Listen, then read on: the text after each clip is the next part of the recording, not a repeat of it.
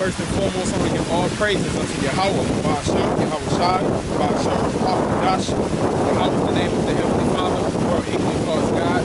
Yahweh Shai is the name of his only begotten Son, the world equally calls Jesus Christ. He's coming back in their full power and wrath to destroy America, which is Babylon the Great according to the scriptures. I want to give double honor to the apostles and elders of Great Millstone, and peace, blessing, and mercy to the brethren around the four corners of the earth, pushing his word in sincerity and truth, never lifting their hand on that plow, to do the work diligently, the house of David, the elect. Much love to you few sisters and children listening in a million. Alright, so the times that we're in, so many people believe that Yahweh Shai did not come back for the children of Israel and did not, he's not going to be that refreshing water and that refreshing ointment and the true element of life that the children of Israel need to sustain.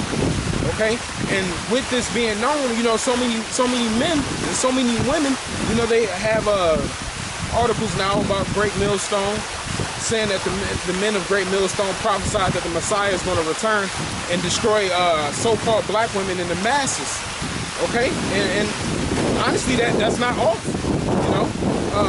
But the Messiah is a so-called black man who the world ignorantly calls Jesus Christ, and he is going to destroy so-called black women with the masses. But that's not just so-called black women. It's going to be all nations, honestly, man. Even the nation of Israel, so-called black women, so-called Hispanic women, so-called Native American women, and men as well from that nation. You know, the so-called white man, Asian and woman and child, the so-called Asian man, woman, and child, the so-called Arabic man, woman, and child, the so-called African man, woman, and child. The Lord is going to come back to destroy many, man. All right, and that's prophesied in Isaiah 66 and 15.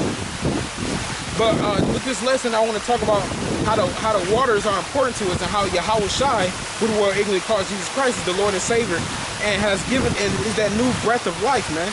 You know. All right, I'm going to start off with John 7 and 37. In the last day, the great day of the feast, Yahweh Shai stood and cried, saying, if any man thirst, let him come unto me and drink. All right, so Yahweh Shai is like, if you're thirsty, man, come unto me and drink. You know, and he's not like these places at these baseball and concession stands, you know, where he has a cup of water, saying, come unto me and I can, you know, make you physically hydrated. Okay? Reading on.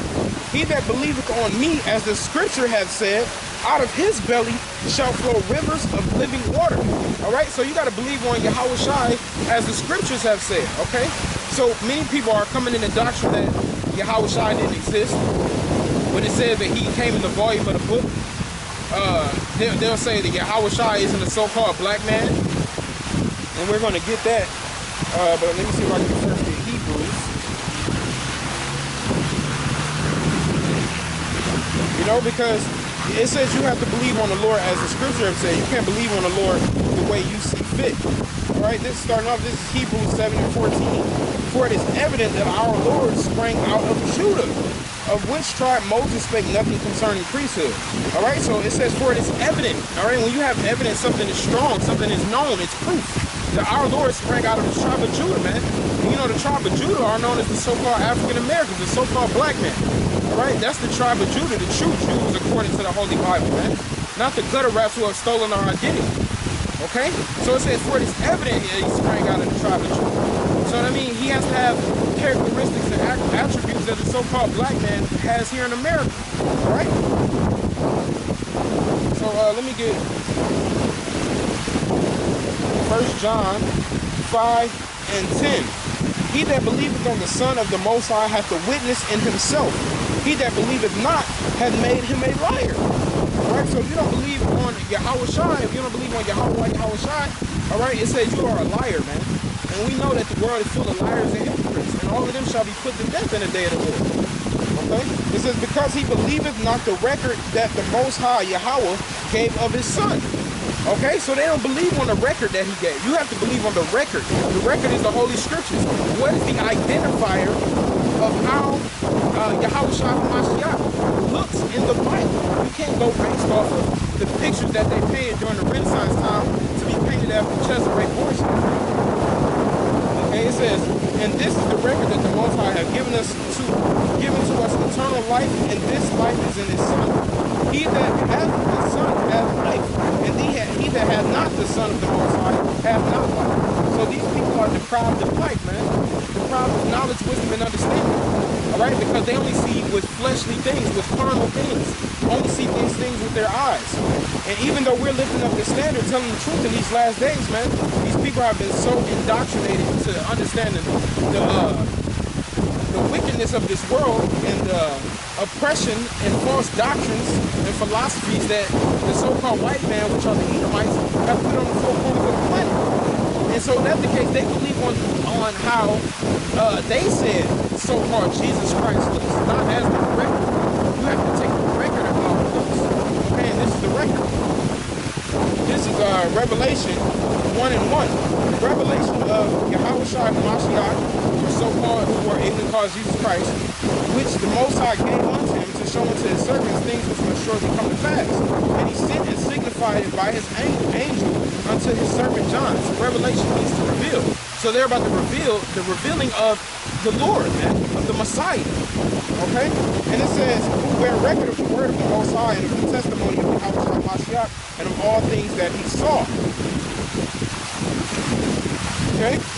So after that, John the Revelator wrote everything down. It says who bear the record of the Most High. All right? So John the Revelator was about to write down everything that he saw, man.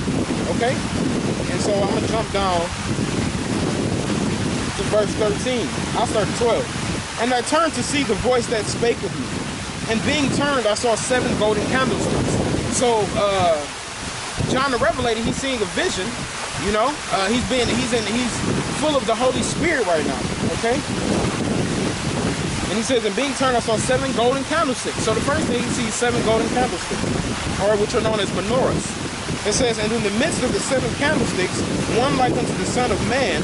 All right, who's the Son of Man? So in the midst of that, he saw a person, one like unto the Son of Man. So who's the Son of Man? The Messiah, man, Yahushua HaMashiach. It says, clothed with a garment down to the foot, and girded about the paps with a golden girdle. So he had on a garment like this, you know, with fringes on the end, down to his feet. Okay? And he said, gird about the paps with a golden girdle. So in war times, men wore girdles of metal as a form of armor to protect your important organs, man. All right? You know, because if they have stories of men who've been stabbed in the stomach, like when Ehud stabbed Eglon, the Moabite king. You know, and the dirt came out of it, the feces came out of his stomach, so you had to have girdles on to protect you. Okay? It said his head and his hairs, which means his beard and the hair on his head, were white like wool. All right? So it says, first it gives color, and then it gives a texture. So white meaning when you see like a so-called old man, an elderly man, and he has a head full of gray hair. All right? So this signified the Lord's wisdom. All right? And it says white like wool. So who on the face of the earth have been known to have woolly hair? Okay? The so-called Negro, which is evident that he came out of the tribe of Judah, man. Okay, woolly, nappy, coarse hair. Okay, so he had woolly hair. So, you know, those are strikes against the blonde or brown, streaky, straight hair that they show of Cesare Borgia in the churches, as white as snow. And his eyes were as a flame of fire.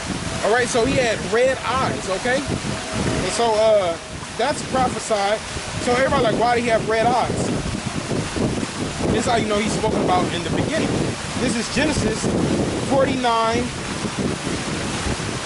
and 12. All right, this is talking about Yahushua. His eyes shall be red with wine, and his teeth white with milk. All right, so he had red eyes because the Lord was grieved for the things that was happening to the children of Israel and the great judgment that was about to befall them and him. All right, the death that he had to take on behalf of the children of Israel to die for our sins, and we are so grateful. Okay, but his eyes were red with wine. All right, because he drank wine. He wasn't an alcoholic. He was not a wine bibber, but he did drink wine. When you drink red wine, your eyes turn red. But also, he's coming in fierceness and anger to pour out his indignation upon this earth for the things that they've done to the children of Israel and to him. It says, his eyes were as a flame of fire, and his feet like unto fine brass. So his feet was like unto fine brass, man. All right, brass is a derivative of brown. All right, so that right there, that cuts the so-called white man picture that they show you in churches and across the four corners of the earth. So that's a derivative of brown. So he's already a so-called brown man, and we know that he came out of the tribe of Judah. These are all cuts to show that his appearance. And many times people will say he's Middle Eastern or he was olive colored. All right, so the Lord did this next sentence purposefully to cut anything that he could be someone that was lighter. Okay, it says, and as if they burned in a furnace. So when you see a man's feet, his feet are the same color as the rest of his body. So it said his feet look like they burned in a furnace, man. All right, so if somebody's feet look like they burned, if you throw anything, just about anything in a furnace, it's going to turn a very, very dark color. All right, so he was a very dark-skinned brown man. All right, which the so-called black men are not black. We are different. The children of Israel are typically different shades of brown, different complexions of brown. And the rest of the nation, I mean, the Edomites are red, all right? And it says, and his voice as the sound of many waters, man. Okay, so imagine this tenfold, because the Lord, he was spoke very loudly. What do they always say? So-called black people, they are too loud, all right? They're too loud. They speak very loud. That's like when he was speaking to the multitude, man. You know what I'm saying? There were 5,000 men there, 5,000 men alone, not speaking about women and children. So he spoke very loudly, man. All right, let me just check the camera, Salakia.